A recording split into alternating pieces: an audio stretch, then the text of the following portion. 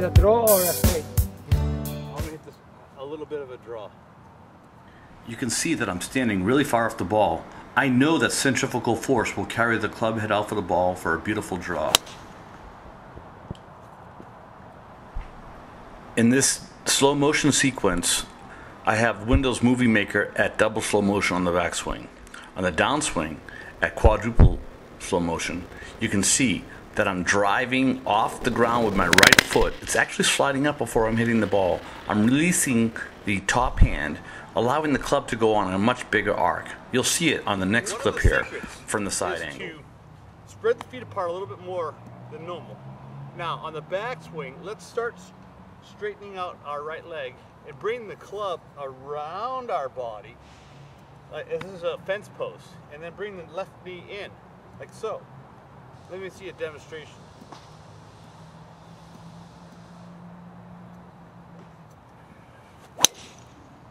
Oh man, I love that ball. Let's take a look at the swing from the side view now. On the next sequence, where I have slow motion, on the backswing, I'm at double slow motion.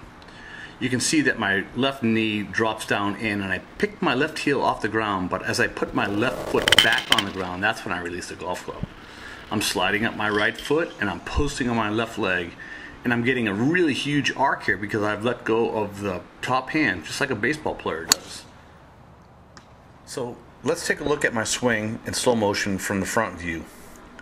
Because of the amount of lead tape on the golf club, the shaft really starts to flex. You can see it happen right about now. It kicks, goes on a bigger centrifugal arc because of the one-hand release. Therefore, the club stays square to the target line longer, so I have a high launch angle with low backspin rate. One more time from the down the line. My hands come back really nice and low. My left knee kicks in.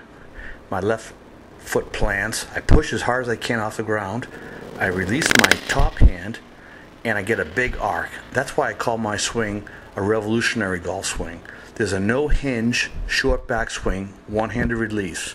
Thanks very much for watching.